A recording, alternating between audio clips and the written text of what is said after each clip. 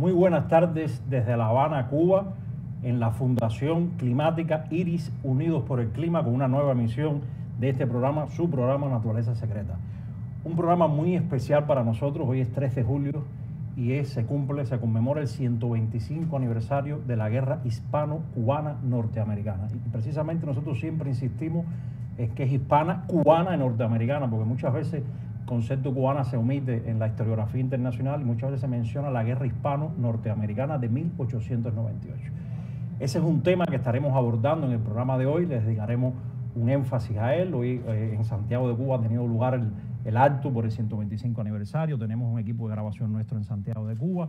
Ha estado por allá Pascual Cervera de la Chica, bisnieto del almirante Cervera, con quien hemos estado en otras ocasiones haciendo grabaciones en Cuba y España sobre este tema. Este es un tema que nosotros hemos venido siguiendo hace muchos años. Hemos tenido la oportunidad de poder entrevistar, filmar a muchísimas personas en Cuba y en España que tienen que ver con estos acontecimientos, que es un acontecimiento internacional de una tremenda importancia.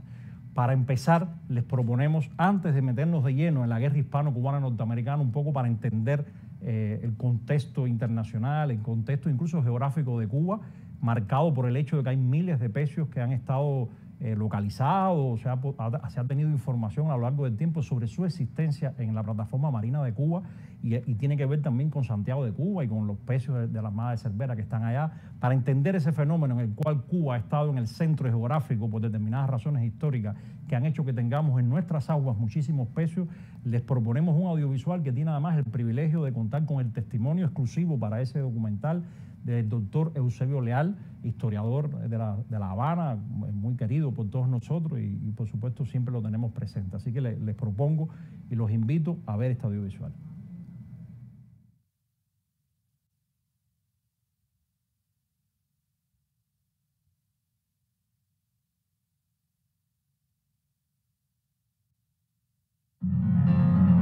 La condición insular y los bajos que rodean a la isla de Cuba, las arenas próximas, las floraciones coralinas, hicieron para los navegantes un verdadero dolor de cabeza enrutarse en las aguas del Caribe. Por estas razones, la tempestad y el encallamiento fueron los dos elementos fundamentales en este tiempo. También la persecución de los enemigos de España en el Caribe, que muy pronto se convirtió en el escenario de disputas entre las potencias. Holanda, Francia, Inglaterra, cada una en su momento, fue un acecho predecible.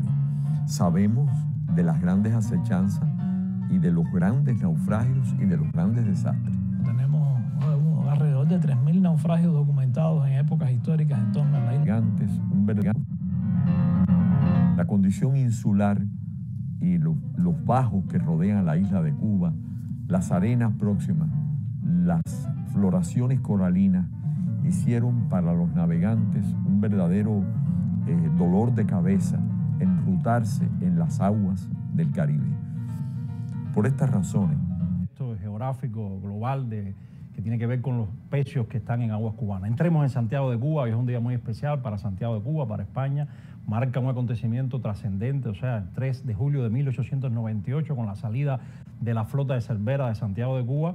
De alguna manera termina un episodio trascendente para América, termina el imperio español de alguna forma en América y comienza o es el estreno de un nuevo imperio que tiene todavía una influencia global muy importante en Estados Unidos. Eso tuvo lugar en Santiago de Cuba y tienen como acontecimiento importante que nos rememora los pecios que están ahí en las aguas de Santiago de Cuba, ya sea en la propia bahía de Santiago de Cuba, que está un pecio norteamericano, el Mérrima, o están los barcos también españoles, está el Colón, el Furor, el Plutón, el Oquendo. O sea, tenemos un grupo de embarcaciones, el Vizcaya, que tienen que ver eran miembros de la flota, parte de la flota de Cervera, y solo hay un barco que no está, el Infanta María Teresa, que fue remolcado como trofeo de guerra y está en aguas de las Bahamas, que además hemos tenido amigos que han estado allá, han estado filmando ese pecio. Es el único de los barcos importantes que tuvieron participación en la guerra hispano-cubana norteamericana, que no está en las inmediaciones de Santiago de Cuba. Yo les propongo, antes de seguir abordando este tema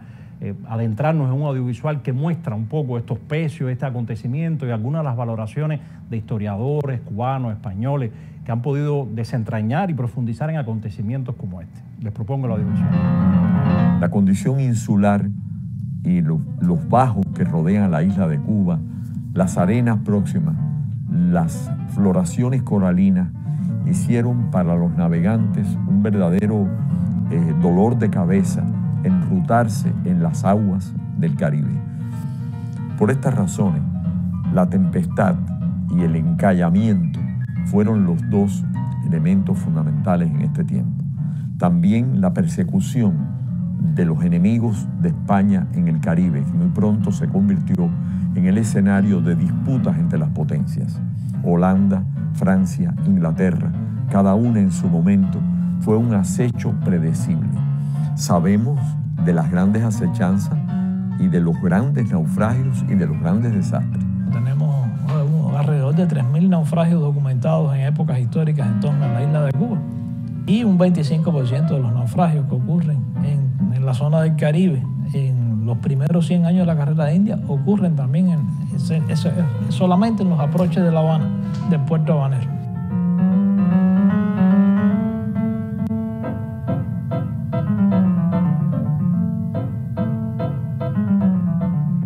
Hoy leíamos un artículo de Juan Escriga, subdirector del Museo Naval de Madrid, en referencia a lo que significa para España, digamos, que la guerra hispano-cubana norteamericana el 3 de julio de 1898. Solo para comentar algo, España pierde 375 personas que fallecen como consecuencia de esa batalla naval. Y bueno, hay más de 2.000 familias, 2.000 marinos que estuvieron presentes en esa guerra y por lo tanto es un acontecimiento de enorme importancia. Para Cuba también lo es, obviamente. Llevamos tiempo luchando por la independencia de Cuba y España y Estados Unidos terminan dirimiendo un conflicto y Cuba queda un tanto ajena y no se logra la verdadera independencia por la cual Cuba había luchado. Es un tema de enorme trascendencia. En Santiago de Cuba podemos recorrer la ciudad y encontrar testigos espectaculares, impresionantes de esos acontecimientos. Yo les propongo regresar a Santiago de Cuba y ver algunas de esas imágenes que tienen que ver con los pecios de la flota de Cervera y con los acontecimientos que tuvieron lugar ahí precisamente hoy, hace 125 años.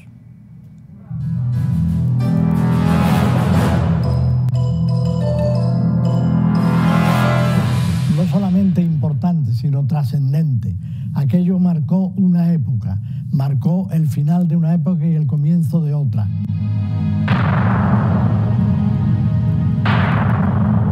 El mundo en ese momento se dividió en bandos. Los siguientes 50 años serían los más sangrientos de la historia de la humanidad. Y el germen de esas naciones que nacieron y murieron como grandes potencias aquí, aconteció aquel 3 de julio de 1898.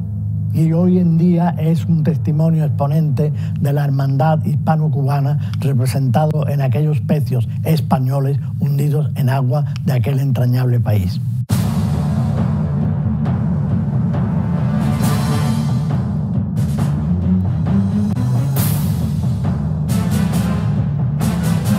Y poder compartir allí, aunque estuviéramos debajo, en el fondo, ese calor inmenso que nos une, primero a los cubanos y a los españoles, pero sobre todo el calor que une lo que es la historia. Creo que debemos preservar para el futuro. No tenemos derecho a perder este patrimonio subacuático que es de toda la humanidad. Cuando se está hablando de la conservación de un patrimonio histórico, se está hablando a largo plazo.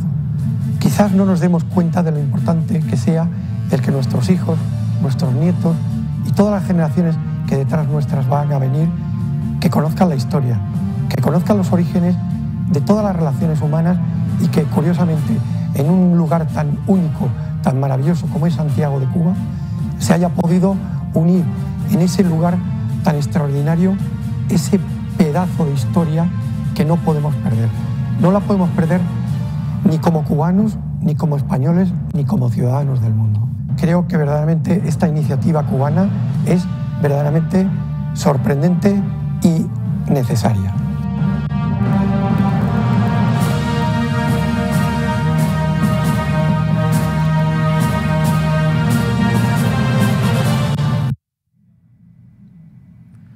Seguimos desde la Fundación IRIS, Fundación Climática, Unidos por el Clima, abordando la guerra hispano-cubana-norteamericana. Han podido disfrutar de algunos de los audiovisuales vinculados a este espectacular acontecimiento.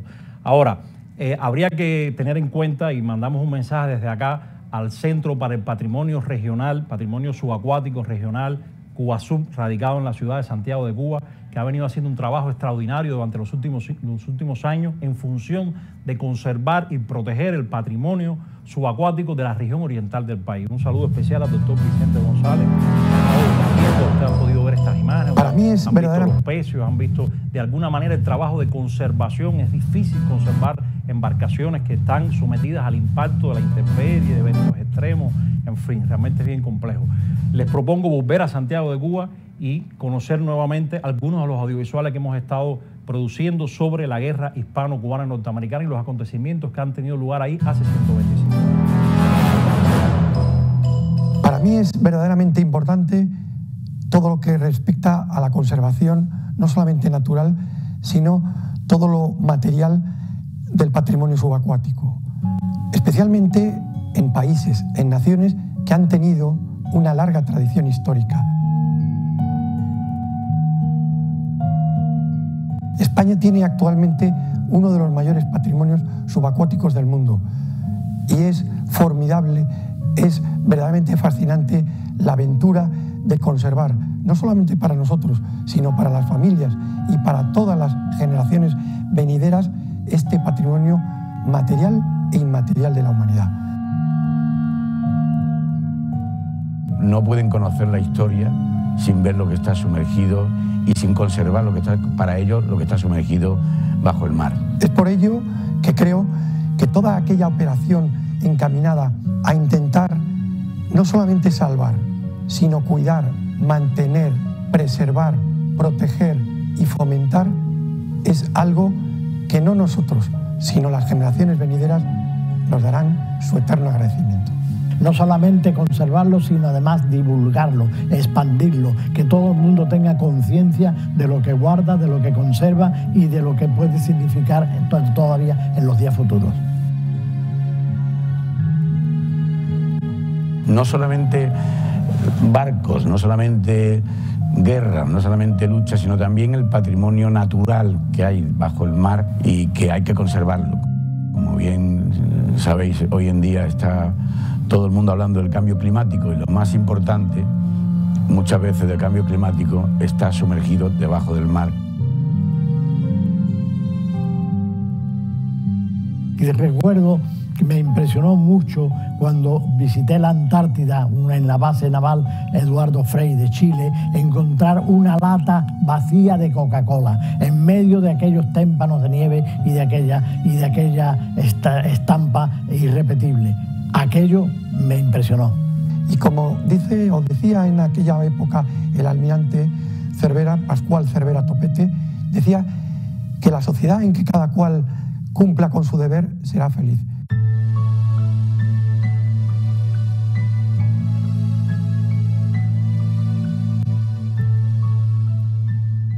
Yo creo que, y estoy convencido de ello, que el arte en este caso es un puente necesario e imprescindible para concienciar a las nuevas generaciones de que el patrimonio cultural subacuático hay que conservarlo. Yo creo que si nosotros cumplimos con nuestro deber, los historiadores, los conservadores, los marinos, los arqueólogos, todos vamos alineados en esta misma dirección, cumpliremos con nuestra labor y seremos felices. Hay que promover acciones para que eso sea así y sobre todo para que gente joven, sobre todo que no conoce ese mundo, pues se conciencie de verdad de que ese patrimonio tiene un valor y tenemos la obligación de transmitirlo a nuevas generaciones.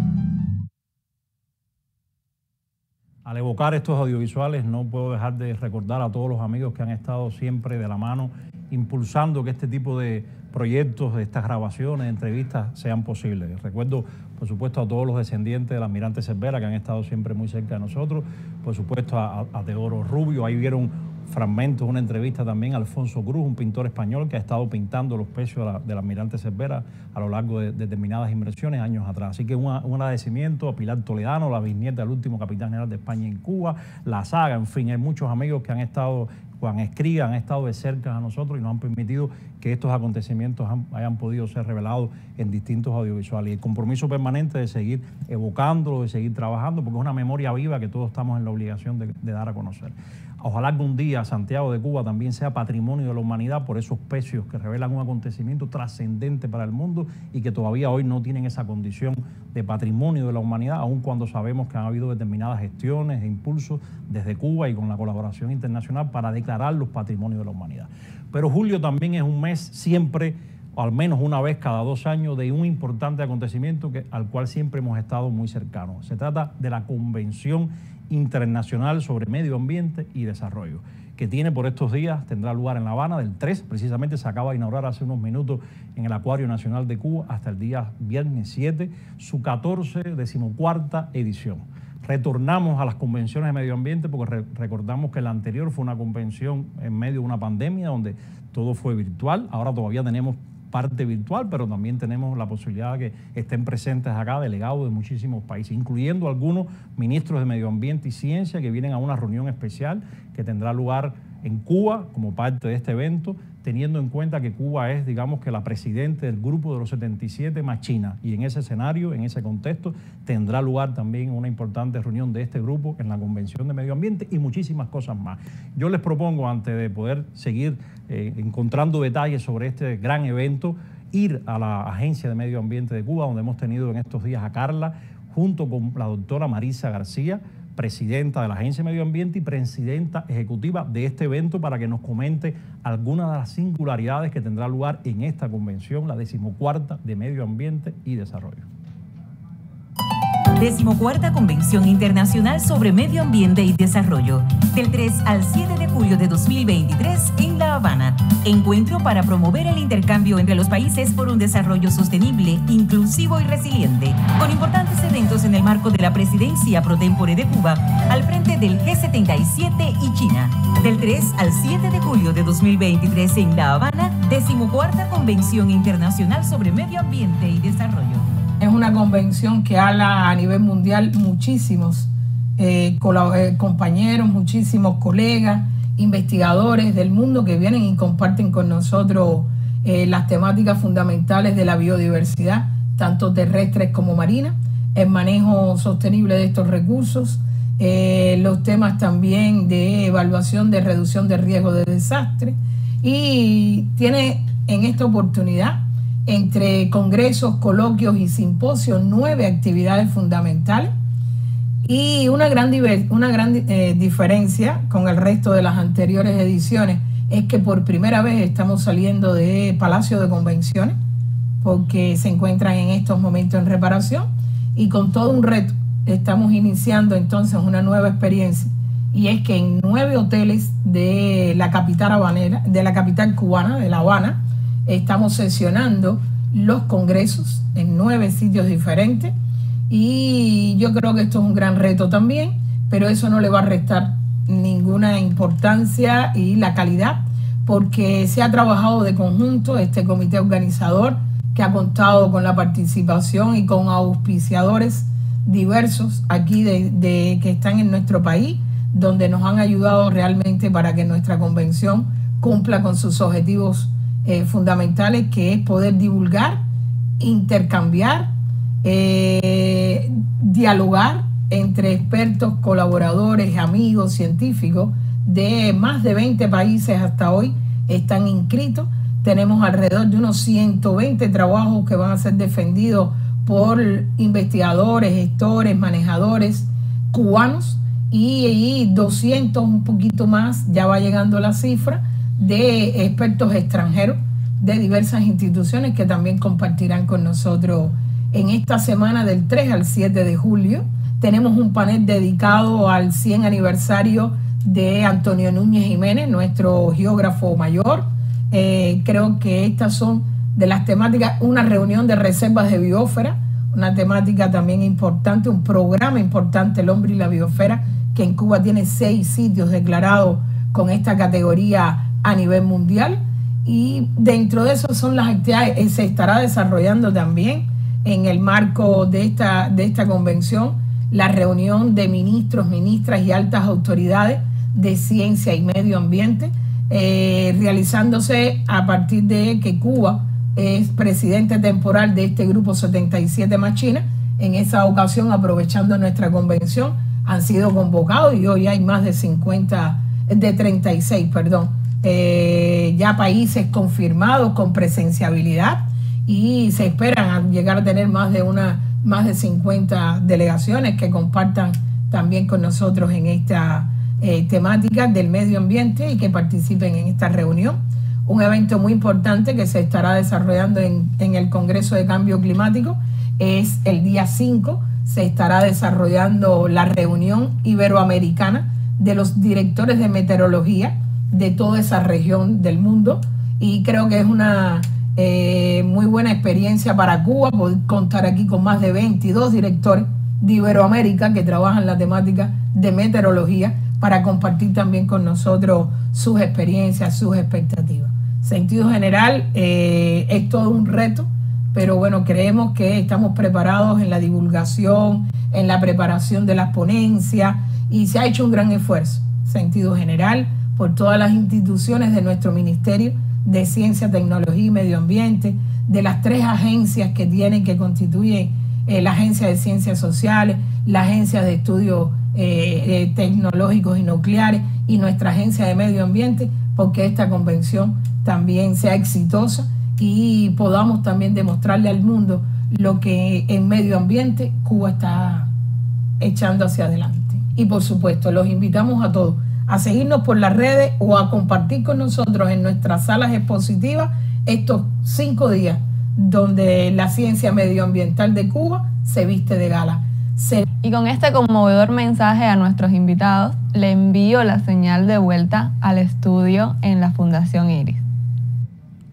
Muchísimas gracias a la doctora Marisa García y por supuesto a Carla también, que han estado desde la Agencia de Medio Ambiente abordando la convención. Yo solo le adiciono a lo que ha dicho Marisa, que el hecho, mi experiencia personal, una convención de medio ambiente es un gran dolor de cabeza. El que está interesado en todos los temas de medio ambiente de momento se encuentra 10, 11, 12 eventos a la vez en salas distintas, y todos son eventos importantes, interesantes, áreas protegidas, gestión ambiental, cambio climático, diversidad biológica, en fin, es una cantidad de temas extraordinarios y todos tienen lugar en un mismo recinto, de alguna manera. Así ha sido siempre a lo largo de todas las ediciones de la Convención de Medio Ambiente, las que han sido presenciales, que han sido casi todas, menos la anterior, que fue virtual. Imagínense ustedes ese panorama ahora en 10 lugares de la ciudad de La Habana. O sea, es realmente un tremendo desafío desde el punto de vista organizativo poder tener listos todos esos escenarios para que suceda una convención. Yo solo les voy a comentar, para que tengan ustedes una idea, la Convención de Medio Ambiente incluye un panel dedicado a las mujeres en la ciencia y el medio ambiente, incluye el 14 Congreso de Educación Ambiental para el Desarrollo Sostenible, incluye el 13º Congreso de Áreas Protegidas, el 11º Congreso de Gestión Ambiental, el 9º Congreso sobre Manejo de Ecosistemas y Biodiversidad, el 8º Congreso sobre Cambio Climático, el 6º Congreso de Política, Justicia y Derecho Ambiental, el 2º Congreso de Ciencias Geoespaciales y Riesgos de Desastre, el 5º Coloquio sobre Transporte y Medio Ambiente y el 11º Congreso de Gestión Ambiental. Incluyen todos los días, desde mañana hasta el viernes, conferencias magistrales. Abre el evento siempre con una conferencia magistral. Incluye un panel dedicado a Antonio Núñez Jiménez, que conmemoramos hace poco su centenario. Incluye también unas conferencias, profundiza en el proyecto Mi Costa desde su aproximación al cambio climático en Cuba. También hay un evento sobre manejo sostenible de tierra, sobre el corredor biológico del Caribe, un encuentro de fundaciones y organizaciones vinculadas al cambio climático organizado por la Fundación IRIS, de donde estamos en este momento. O sea que están viendo ustedes que es un enorme congreso, una enorme convención. Así que los invitamos a seguir este evento a través de distintas páginas, incluyendo la nuestra. Pero ahora también quiero aprovechar y comentar algunas de las realizaciones que hemos tenido por estos días. Es habitual en nuestra producción audiovisual dedicar audiovisuales dedicados a personas. Para nosotros eso tiene una enorme importancia. Y por eso queremos ahora presentarle uno de esos audiovisuales de la serie Rostros en su versión de 1 minuto, pequeñitos, de los que hemos hecho por estos días. A continuación. Nosotros como activadores nos consideramos como deportistas de alto rendimiento, porque trabajamos 7 horas con turno rotativo de 24 horas y el esfuerzo físico que se realiza aquí es muy grande. Por nuestras manos pasa toda la mercancía que arriba al país por el puerto de La Habana. Es para el pueblo, no solamente para el pueblo capitalino, es para Pinar del Río, para Matanza, para Artemisa, para Mayabeque, para la provincia central, para la provincia oriental, cuando se sitúan Casillas. Y no tenemos horario ni día, y nosotros siempre vamos a darle paso al frente. Podemos decirle a la población que por la parte de nosotros está garantizado el pronto despacho del barco. Y llega el otro y se sigue, eso es un proceso tecnológico de marcha hacia adelante que no se puede tener. ¿Por qué? Porque el país realmente lo necesita en estos momentos.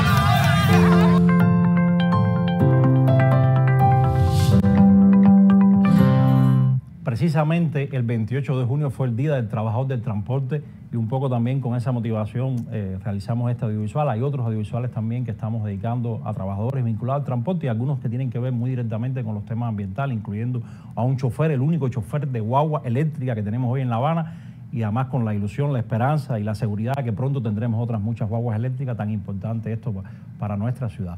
Ahora, les propongo ir a otro de estos audiovisuales de la serie Rostro, en este caso dedicado a una persona con la cual hemos tenido un trabajo muy directo en los últimos tiempos sobre el arbolado en la ciudad. Un tema enormemente importante para Cuba, para nuestras ciudades. Así que los invito a ver este audiovisual. El arbolado urbano forma parte de los verdes urbanos, que ocupan todos los espacios abiertos y libres de la ciudad.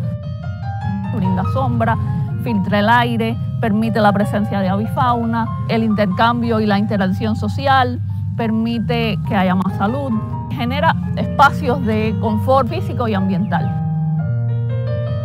Si no se hace un buen ejercicio de diseño, elegimos cualquier especie, tengo que regarla más, tengo que podarla más, hacer más control fitosanitario.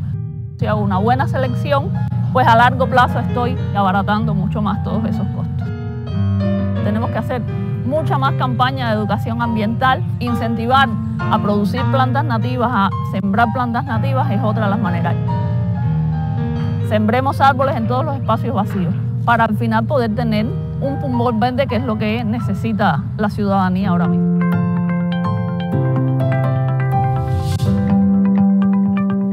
Gracias, Larisa del Jardín Botánico Nacional, institución emblemática de la ciudad, institución muy importante para el medio ambiente en Cuba, para la ciencia, perteneciente a la Universidad de La Habana y que también cumplió recientemente su 55 aniversario, de la cual hemos estado también grabando, produciendo audiovisuales y en determinados momentos regresaremos a este programa y ellos podrán también compartir sus vivencias. Ahora, es importante el tema del arbolado, que rebasa incluso las propias connotación de jardín botánico, incluye también toda una concepción ambiental para nuestra ciudad La Habana, que tanto lo necesita, y para todas las ciudades de Cuba. Así que agradecimiento nuevamente a Larisa, su experta en estos temas. Ahora, por estos días también tuvo lugar otro acontecimiento para nosotros. Fue el 37 aniversario de la inauguración del Centro de Ingeniería Genética y Biotecnología, un centro trascendente, muy importante, de los centros líderes en desarrollo de la biotecnología cubana, y por lo tanto nosotros estuvimos en esta semana realizando un grupo de filmaciones, entrevistas, acercándonos a esa institución.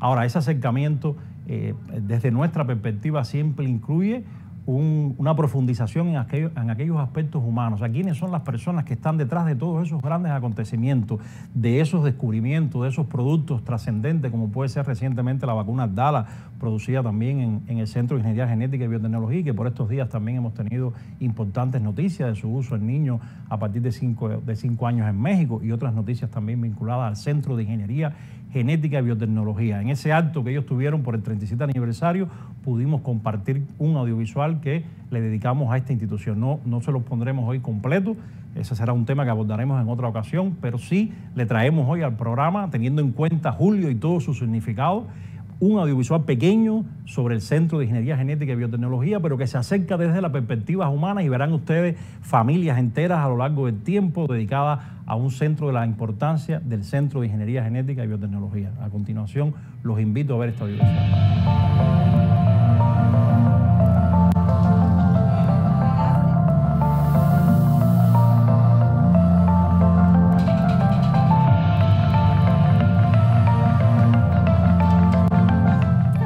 Tú, el XIV es mi vida, llevo 39 años aquí. El XIV para mí es una casa, es mi segunda casa. Ahora te puedo decir que es mi vida.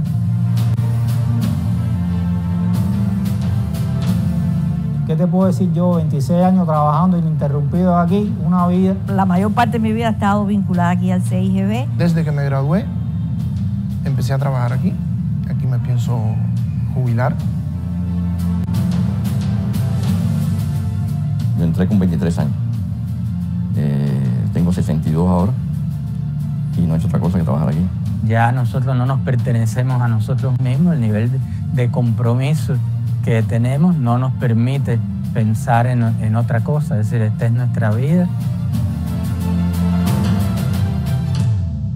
Venimos al trabajo porque es algo que nos da placer. Trabajar aquí ha sido una oportunidad y ha sido un privilegio. Este es nuestro centro de trabajo y es una extensión de nuestra familia.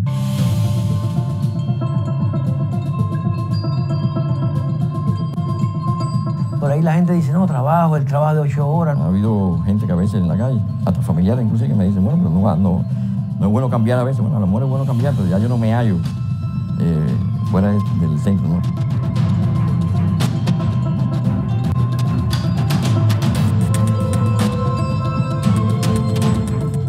Tenemos la suerte de trabajar en algo que nos gusta, ¿no? Es el único lugar donde he trabajado profesionalmente, es el lugar donde me he realizado. He trabajado durísimo, pero también he tenido satisfacciones, como tú decías, de ver productos de la biotecnología que uno los vio cuando no existían y que ahora son realidades.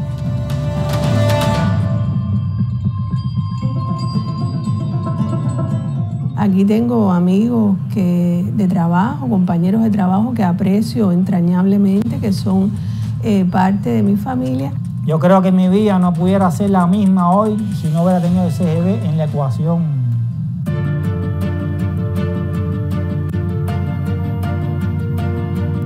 Son más años en el XIV que en cualquier otro punto de la geografía de Cuba o cualquier otro lugar.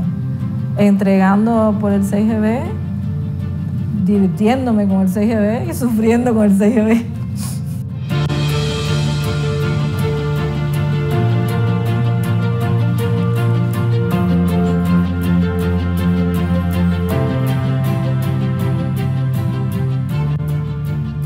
Hemos llegado ya al final de nuestro programa. Espero que haya sido el agrado de todos ustedes. Se han podido dar cuenta cómo hemos navegado desde Santiago de Cuba y los pecios de la flota de Cervera, con su significado por ser hoy el 125 aniversario de ese acontecimiento, de la guerra hispano-cubana norteamericana y el hundimiento de esa flota en las inmediaciones de la bahía de Santiago de Cuba. Y también hemos navegado por otros acontecimientos. Estuvimos también dándole un espacio a la Convención de Medio Ambiente y Desarrollo, que siempre tienen en mes de julio, una vez cada 2 años, un importante espacio para debatir sobre medio ambiente en Cuba, en América Latina y en el mundo en general. También nos acercamos a los rostros de esos protagonistas de acontecimientos que tienen lugar en Cuba, personas que muchas veces son desconocidas, pero que en su cotidianidad también son trascendentes para la vida de la nación cubana. Y terminamos con un audiovisual dedicado al Centro de Ingeniería Genética y Biotecnología, esa institución insignia de la biotecnología en Cuba, que cumplió por estos días el 37 aniversario. Nosotros seguiremos el próximo lunes también a las 7 de la noche desde la Fundación Climática IRIS, Unidos por el Clima, donde estamos hoy, transmitiendo una nueva entrega del programa Naturaleza Secreta. Recesaremos por unos días también a partir de la programación de verano en Multivisión. Comenzaremos nuevamente en Multivisión a partir de septiembre y probablemente lo hagamos con 2 frecuencias semanales en vez de una. Así que recuperaremos el tiempo que no tendremos en julio y agosto a partir de septiembre con nuevas entregas de Naturaleza Secreta. Muchísimas gracias y lo esperamos en el próximo programa, que me aventuro a anunciarle cuál va a ser el tema. Profundizaremos en los tiburones, tema de enorme actualidad, por estos días precisamente con la captura de un tiburón en el malecón de La Habana. Ha sido muy debatido en las redes sociales. Nosotros tenemos muchísimas imágenes, grabaciones, audiovisuales vinculados a los tiburones, testimonios de científicos muy cercanos a nosotros sobre este tema. Así que si usted quiere saber más sobre los tiburones, si quiere saber sobre los tiburones en aguas cubanas, si quiere saber sobre su nivel de conservación, los conflictos que tienen, los niveles de pesquería y otros muchos temas, el significado de los tiburones para la conservación general de la vida marina en Cuba, puede sintonizarnos el próximo lunes a las 7 de la noche por este conjunto de páginas que le agradecemos igual, de Streaming Cuba, del Ministerio de Cultura y todas las páginas que han venido asociándose a la Naturaleza Secreta para que esta señal llegue también a ustedes. Los esperamos el próximo lunes y hasta ese entonces.